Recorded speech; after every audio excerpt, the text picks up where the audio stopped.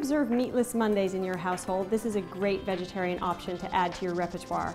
It's tofu with a great spicy sauce.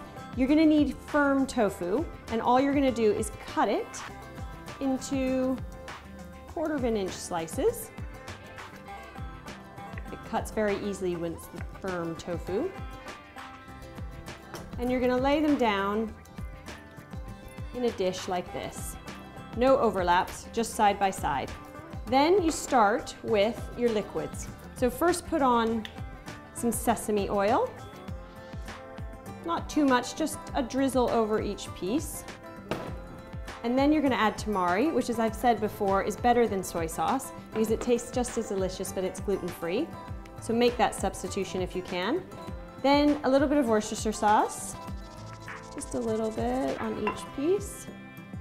So this is a really full-bodied marinade that we're putting on. A little bit of honey with spicy flavors, sweet flavors. It really brings out the best in the dish. Tofu is such a wonderful base because it just absorbs any flavors that you put on it. This is cumin now that I'm putting on the top, sprinkling over the top, and garam masala.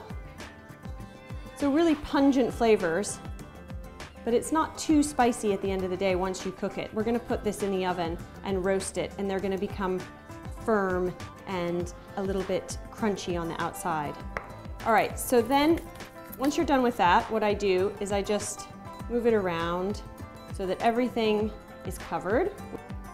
So I'm gonna flip them over, and then you're just gonna let this sit for a few hours, even just an hour if that's all you have, and let all those delicious flavors seep into the tofu.